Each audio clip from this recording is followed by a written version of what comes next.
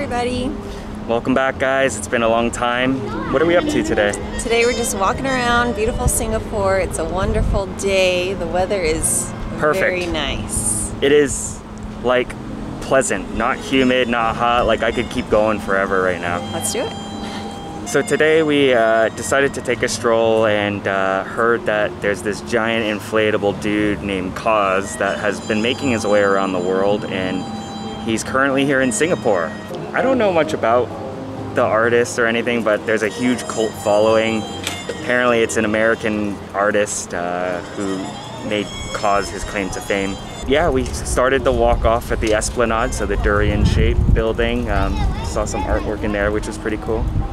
And now, yeah, where are we headed? Right now we're headed towards Marina Bay Sands. We're gonna cool off, even though it's nice out, but we'll head inside, walk around, maybe do a little shopping, and then we'll make our way out at the other end and continue our walking.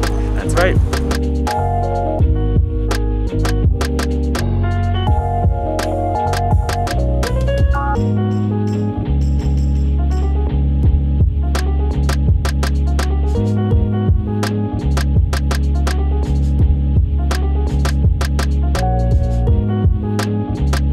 So right now we're like super amused by this rollerblader. Like he's insane.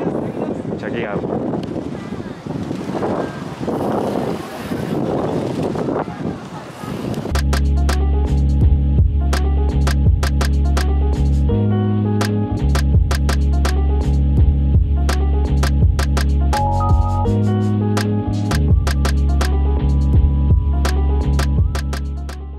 That little wall thing back there, I mean, it doesn't look like much right now, but those are all Rubik's Cubes, and these guys are here on a Saturday night putting that together by configuring the Rubik's Cubes in those boxes.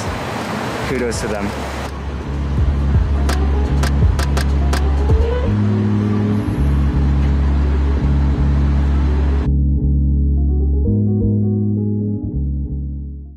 We just finished some dinner and we're making our way back home.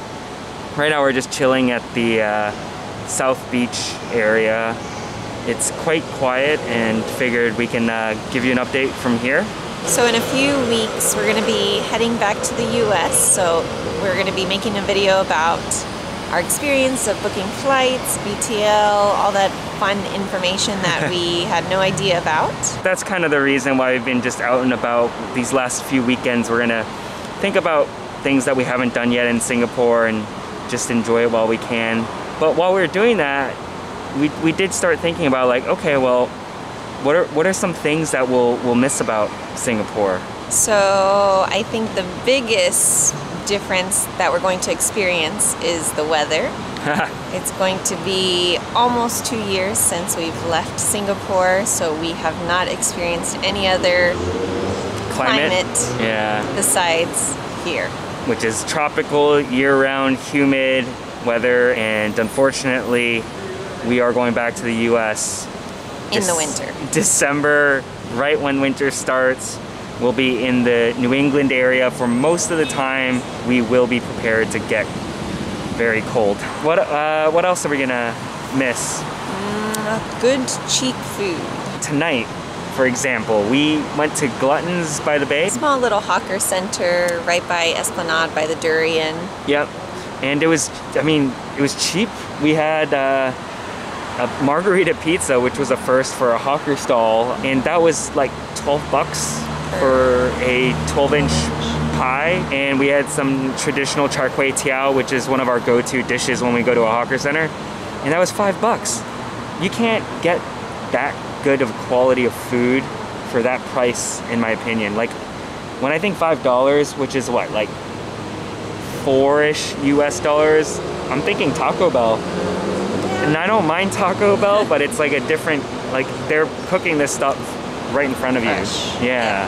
Another thing we'll probably miss is going, well, I mean, this is related to the weather, is going to the beach. I think we went at least twice a month to the beach here in Sentosa, and it's just super convenient. Like, we can take public transport, and it's just nice to have like a white sandy beach where we can go into the water because it's warm enough, get some sun, and yeah, that's not something we're used to because the last, what, like 10 years that we had been in Boston area, you gotta drive pretty far for a beach and you are not going into that water. It is way too cold. So we'll definitely miss the tropical beachy environment here.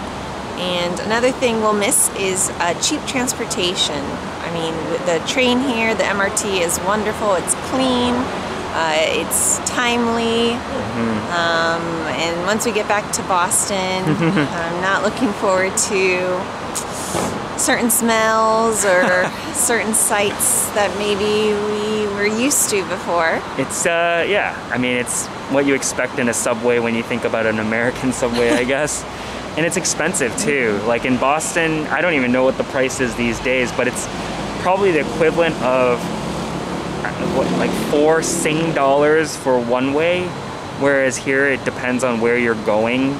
It can be as cheap as like 90 cents-ish. It's really cheap and it just gets you everywhere super quickly. Yeah, so we're gonna miss that. And even just taking like a Grab or a taxi here is like very reasonable compared to what we're used to with Uber in the States. The other side to that story is we will have a car, so we will be driving when we need to, and that's kind of convenient too, I guess. So, but I'm hoping the weather is not snowy, nasty, icy roads. Yeah, that's true. Because I'm not looking forward to that kind of driving condition. Yeah, so those are probably the main points, I'd say, in terms of like what we're gonna miss. But we are certainly looking forward to traveling back to the States, and I imagine we'll do another similar video with things about what we don't miss about Singapore while we're back in the States. And before that, we definitely will post something about things to consider when it comes to booking travel plans, particularly from Singapore to anywhere else. Traveling during COVID days are not fun, and we weren't able to find a lot of content around it, so stay tuned for some content around traveling during COVID times. All right, until next time. Bye guys.